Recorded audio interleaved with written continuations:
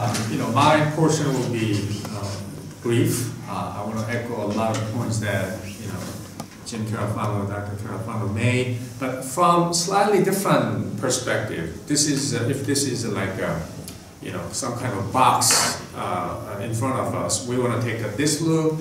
Perhaps we need to take this loop too, so that we can have a bigger picture in a way. Let me take a half step back. My name is Anthony Kim, right? So Kim is obviously Asian name, and it's an undeniable Korean name. The big question is this Kim from north part or southern part? Right? So there are two Koreans. Right? So obviously, I was born in Seoul, but now, I'm an American citizen. My point, the reason I'm talking about my background, heritage, Kim, I think Romania has a very interesting and unique stake here concerning Asia, and especially concerning Northeast Asia. You still have a diplomatic relationship with North Korea. Your embassy is there, and then whatever happens in Northeast Asia, either China or Korea concerned, I think Romania will play a certain role. How big, how small, we don't know yet. How indirect, how direct, we don't know yet, but you do have your presence and function. So your natural interest in Asia, especially Northeast Asia, China, Korea, and that part of the world, is very much expected and natural, and it will continue. Now, as a person who's coming from Asia, Korea, I can tell you when we discuss China, China is quite different. Actually, it's very different from Russia and former Soviet Republic. And China, the entire history of China is not really happy and sunny and very much positive. This is a history of struggles, a lot of internal instability, a lot of humiliation, and a lot of bad things. It's only in recent decades, maybe since 1970s, when China was trying to open up its economy, 80s and 90s and 2000.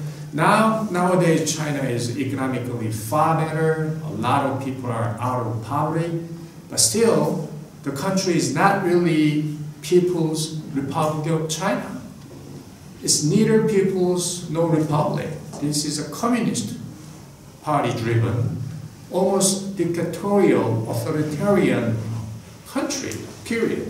So one thing I want to make sure is that when we meet in Washington, and when all of us, when we talk about China, I think we probably want to say, when we talk about China, we are not really against Chinese people. We are not against really ordinary Chinese businessmen or just people there, middle class. What we are really concerned when we talk about the issue of China, I think it's a really CCP, China's Communist Party, and their vision, the world view and whatever. And now Xi Jinping is basically the king of China. He doesn't have any term limits. He can be forever king of China, and he's been accumulating all the powers, political, economic, and military powers. And China is not really Soviet Union and even Russia because, people talk about Cold War and all that. But back in old days, when we had the first version of the Cold War, the Soviet Republic, Soviet Union wasn't really a part of the globalized economy. It was its own. They didn't really have any meaningful economic power. It was a military power. They were very ambitious in terms of their agenda, propaganda, territorial ambition. But China we are dealing with is really global economic power we cannot ignore. I think that's the big difference in this second version of the Cold War. It's really plugged into global supply chain, global market, energy, whatever small things, they are like the hub of whatever manufacturing stuff. So that's a very big difference, and that's, I think, the competitive and strategic advantage the Beijing and CCP will try to maximize. And they've been doing it, over the past 20 years since they became the member of the WTO. Now, insert somebody named Trump. And he came in, and among many other things, you can talk about bad or ugly or good or fantastic. What he did was, guys, wait a minute. No. I don't think this is right. I don't think this is what we want. To me, I think essentially that's what he did. He just said, wait a minute, let's take a look where things are. What are you doing, China? What are you doing, Beijing? What are you doing? Right? Until that moment, Washington was busy with, hey, China, welcome to the world community. We want to embrace you. Let's work together. Hey, handshake. Hey, have this dinner with us, toast, While Beijing and CCP, while they've been milking everything America has and can offer. And in the name of, peaceful coexistence, in the name of helping China's peaceful rise, I think Washington, in a way, kind of gave a lot of space to Beijing. And Beijing, obviously, it's a CCP-driven country, right, China?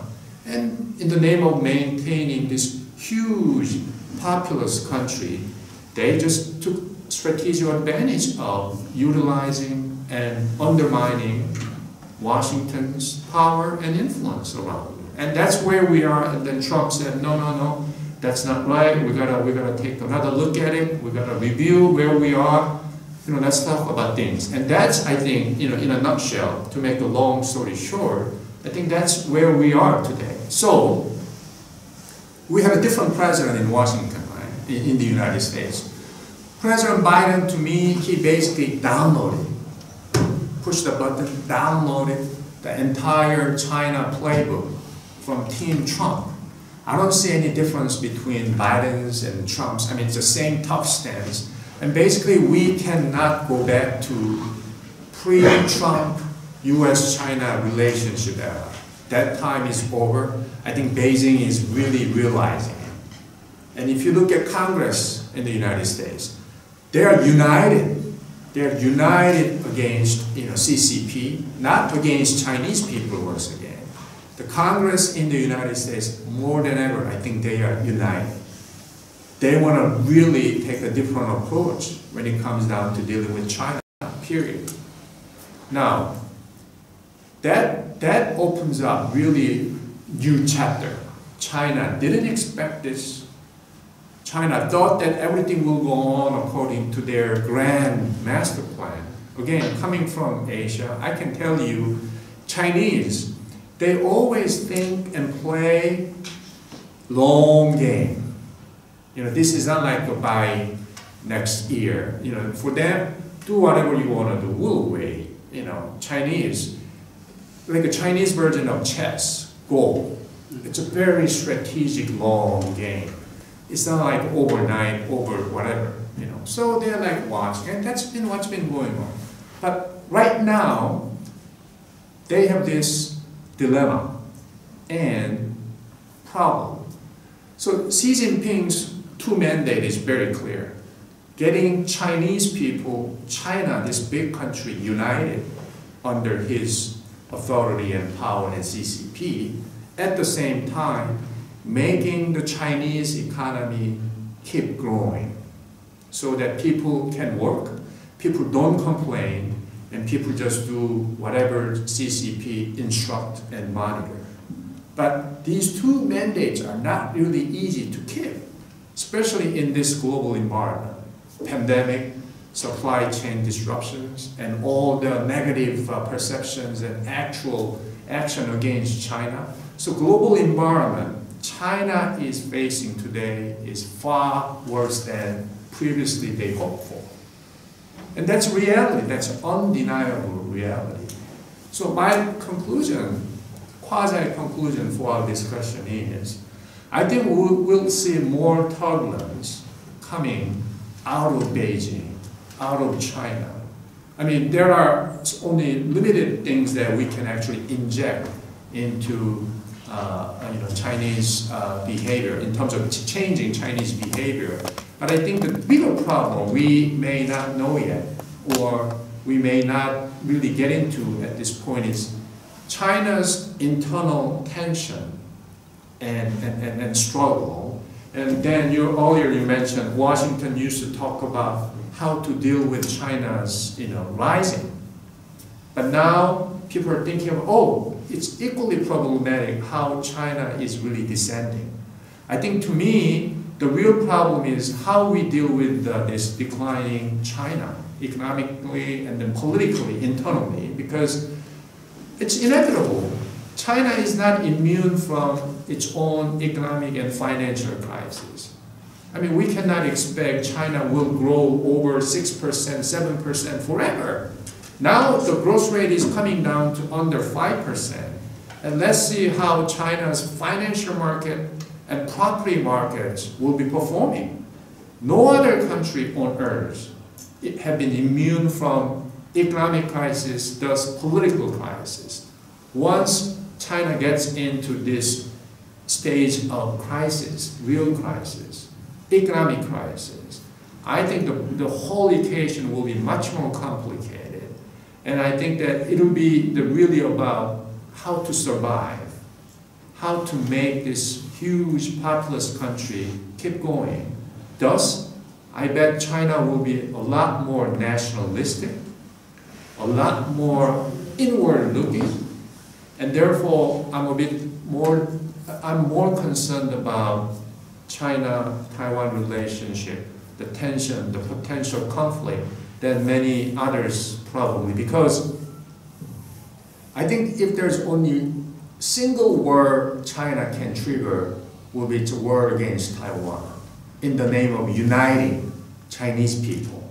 And also let's remember, whatever Chinese military might, they haven't been fighting. The last actual, whatever, regional global war was the Korean War. But there was also the extension of China's internal, whatever, instability issue, internal struggle. China wasn't like, going out, like doing a war in the Middle East or any other parts of the world. They've been developing their weapons and all that, but they do not have actual fighting methods.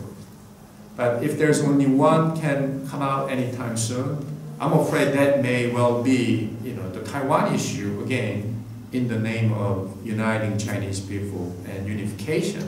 So we'll see, but I think that China will get into its own internal turbulence, whether political or economic or combined, most likely.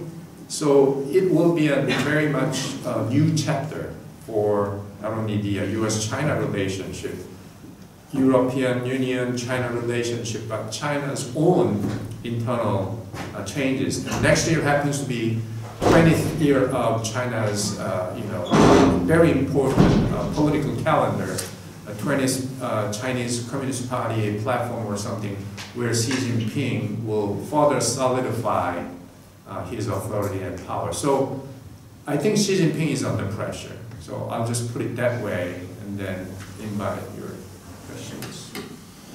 Thank you very much. Well, the floor is yours now, Q&A session. So if you have questions or comments or... But before we actually, while you are formulating your questions, let me invite Dr. Carafano. How did you see this, my approach towards the China internal turbulence? Well, this is, kind of the what you guys were expert on, the key thing of international relations, which are the different dynamics which could forward different trajectories, and why we have, I think Taiwan's a good place to start this kind of vociferous debate about how does the Taiwan issue fit into China's interests and how do they play that. So we often hear about the potential scenario, which is a fair one, that would there be one is, would they, seize Taiwan out of strength, right? So this is, but I think that doesn't make a whole lot of sense, because it's much more likely that they would follow the successful formula, which was the Hong Kong scenario, which was eventually the influence was so great, it was expanded, it was incremental at some point, it was just theirs. I think the strategy in the South China Seas. And so if it's a rising China, growing China, I think military conflict is less likely, because I think the notion is they would eventually overwhelm, and they play the long game and take Taiwan. So the alternative scenario, which you postulate, is, well, what happens if it's a falling China and there is failure and distraction? Would they then, seize Taiwan because this would unite the people and it would show that they're still strong? So I know a country that tried that. It was Chile, right? In seizing the Falklands didn't work out so well. The junta was very unpopular, and so they thought that they would seize the Falkland Islands. It would be a great national endeavor. Unfortunately, the British actually fought back. Things didn't go so well, and what they actually did was rapidly precipitate the collapse of the regime.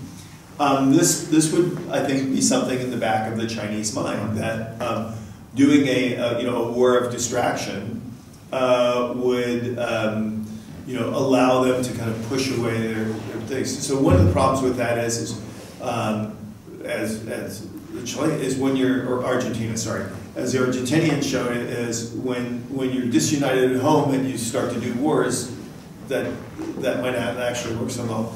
And the other thing is what happens if the other guy fights back? I mean, as you rightly pointed out, the one thing we know about the Chinese is they don't have a tremendous amount of operational experience in actually using their military. What they mainly use their military for is for domestic security activities, and in the policing things, they have not done big operations. That's why, for example, the Chinese participated in anti-piracy operations in the Middle East.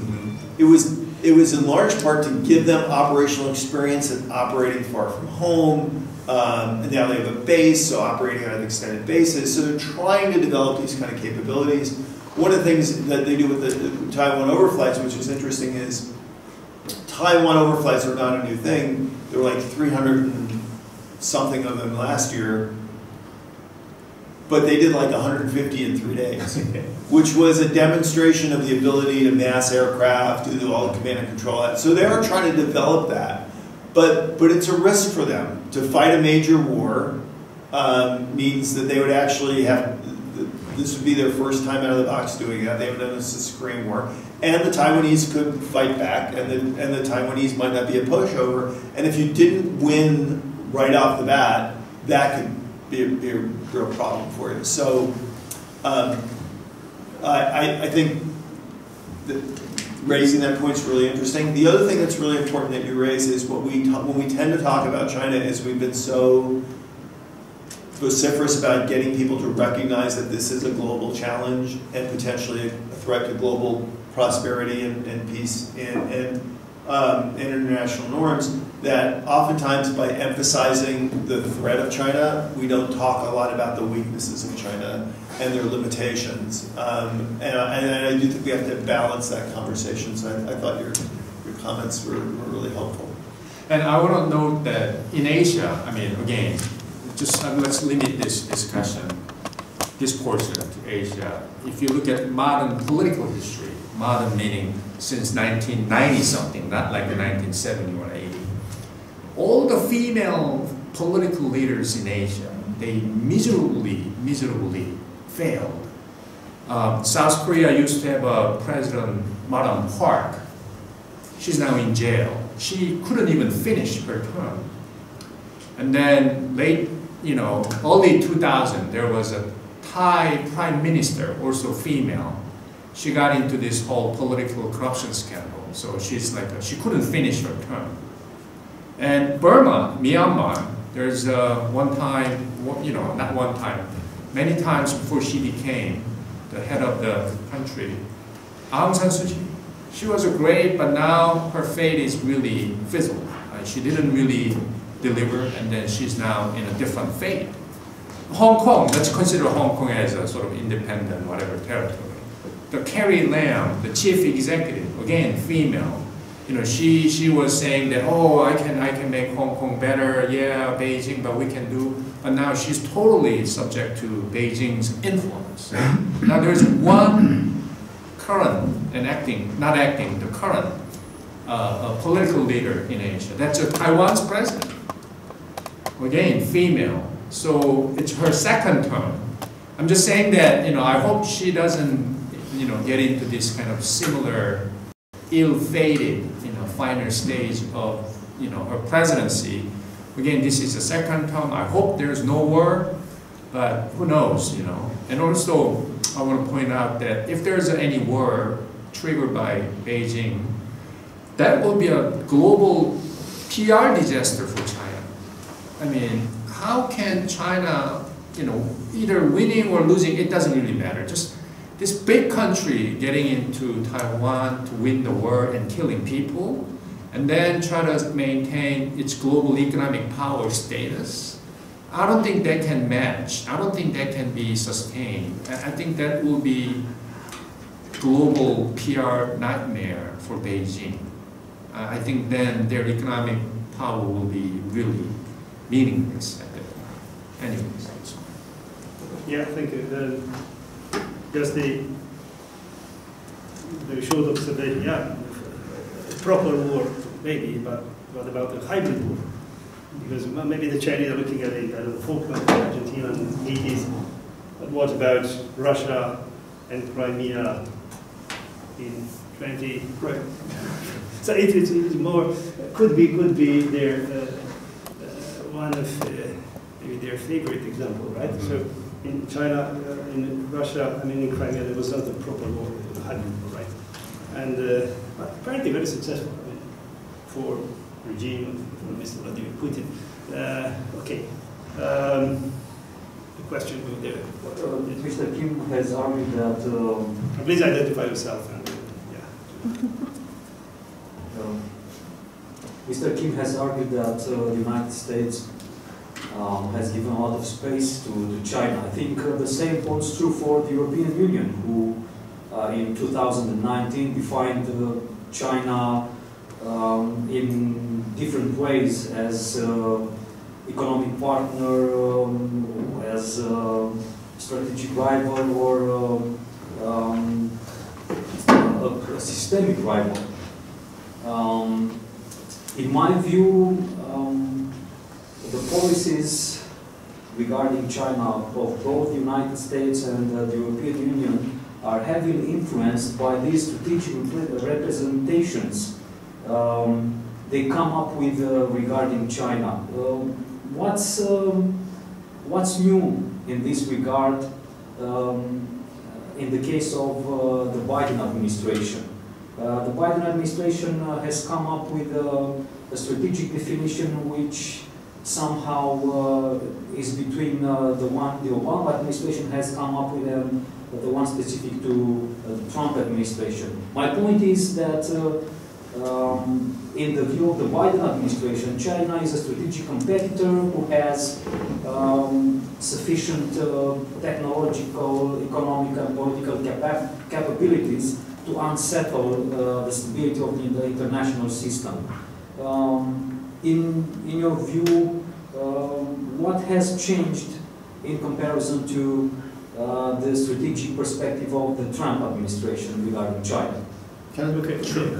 I will give the first, And what about this 3C strategy? Because you already mentioned the strategy, so if you want to answer. Yeah, so look, I think we have to acknowledge that the strategic perspective in the West with the United States and Europe has evolved to a pretty significant degree. We had, for 2 decades, the competing debate about a rising China between the panda huggers and the panda haters, right? And it was the contrasting arguments between the Chinese Communist Party is fundamentally authoritarian. As they gain more power, they're going to become more authoritarian. If you actually read the Chinese writings, the rise of China is going to be destabilizing. And the contrasting view was, no, we believe that as China rises, it will become a responsible stakeholder, it will normalize, and the key, and what's really important is engagement. That debate's over, right? Nobody thinks that the solution to dealing with China is the normalization of China through engagement. Nobody believes that anymore. That's actually a pretty significant evolution. I actually think what Trump brought to the stage was the confirmation of that. You know, I think it might have happened, to be honest, under any president, that the time had just come, and we had, and I think what Anthony said, which I think is correct, is that if there was continuity between a Trump and a Biden, we're not going back to that, right? We're not going back to the framework of really the Bush-Obama years of let's hope we can figure out how to normalize China. And in that respect, I think that's right. And he's right. I think that it's bipartisan in both Republicans and Democrats. That's true as well. The question is that, okay, if we're going to compete with China, how do we compete, right? And that's where there is a big debate. And there are differences between Trump and Obama, and there are differences and Biden, and there are differences between Trump and Biden and the Europeans. The Trumpian model was essentially to be in your face. So rather than minimizing the elements of disagreement, which was the old model, right? Like minimize the disagreement, focus on the things that we can work. Trump flipped the game on its head. He focused on the areas that we disagreed with the Chinese. And he said that the quickest way to stability was to look the Chinese in the face and say, I disagree on this, and you're going to recognize my equities, and then we'll be okay. The Biden administration has, in a sense, flipped back to the Obama script, not trying to normalize China, but to try to reach stability with China through a formula that is less confrontational, and it's compete where we must, and then cooperate where we can. The problem that the Biden administration is having is there's plenty of areas to compete, and in fairness, again, elements of continuity of the Trump administration, they've done that. Taiwan's a very good example. Biden administration's been very good on Taiwan. They've honored all the commitments. They've actually increased the number of high-level U.S. Officials going there. They've shown no slackening of support for Taiwan. That's very consistent with the Trump administration. But they, you know, kind of going back to the Obama administration, which is not surprising since it's many of the same people. They said, well, we need to look for areas to cooperate. And, you know, primarily they look at climate change, which of course is just a non-starter because the Chinese are never going to really cooperate on climate change. They're not going to cooperate on strategic arms.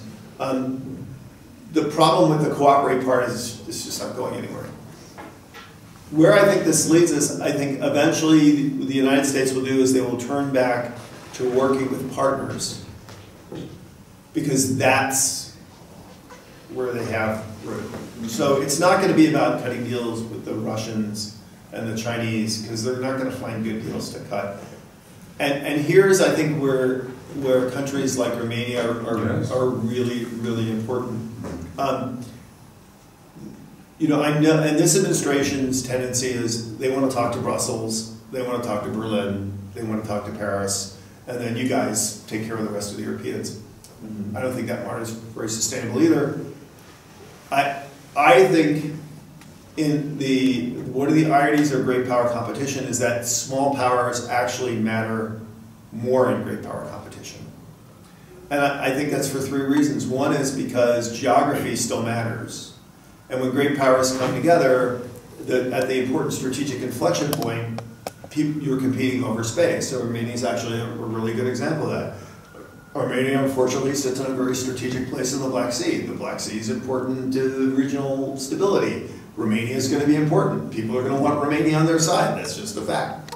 I think in competition, you want, the more like-minded your partners are, the better and more reliable partners they are. Romania is a free market democracy that recognizes the value of freedom. That's a better partner for the United States than a country that doesn't. And the thing is, in the end, I think small powers actually can bring more to the table than they get, and their contributions, outweigh what they bring. I think Romania is an example of that. Romania has been a net contributor to regional security.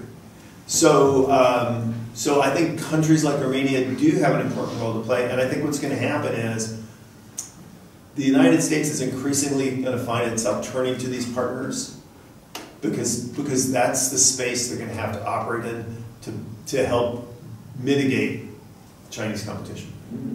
Sorry, long answer. We have one more question here. No, just let me go. For sure, clarification, because you said, well, the previous administrations did have a strategy, right? I mean, well, it failed, but to get China WTO in 2001, it was a strategy, right? And in 25, it was triggered, right? It was China becoming a responsible stakeholder, right? It was a strategy, right? It was, yeah. Okay. But apparently today, we don't believe anymore that China could become a responsible stakeholder. So is it any chance, theoretically at least, to have China a responsible stakeholder? If yes, we should follow that path. If not, we should do something completely different, right? What would be the option the US has? I mean, go back to Truman, in Cold War, it's not possible because apparently China is too global, right?